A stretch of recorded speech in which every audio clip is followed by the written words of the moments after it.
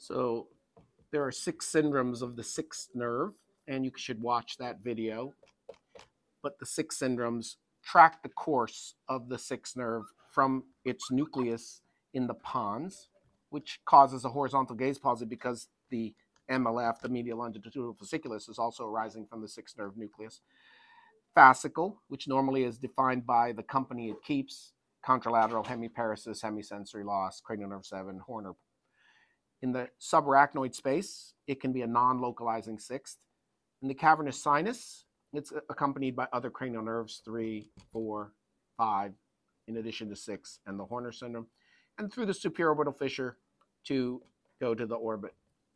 And so the 6 syndromes of the 6th nerve pass through this course, and today we're just talking about the Clivus.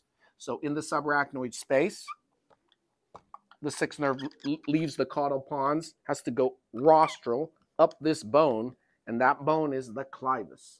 So it's a dangerous place for 6th because the only cranial nerve in the upper and mid Clivus is 6th. So a 6th nerve palsy could be the only presentation of a clival lesion.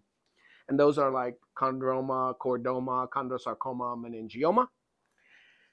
And a very interesting finding is the lower Clivus can have a 12. And the combination of a 6 plus a 12 is called Gottfriedson, the Gottfriedson syndrome.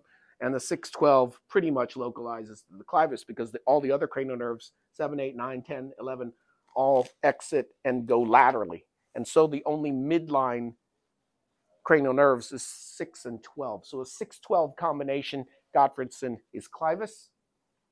6 can be an isolated finding in clival lesions, and that's why you should image a 6th nerve palsy, and not only for the non-localizing 6, but the clival 6th.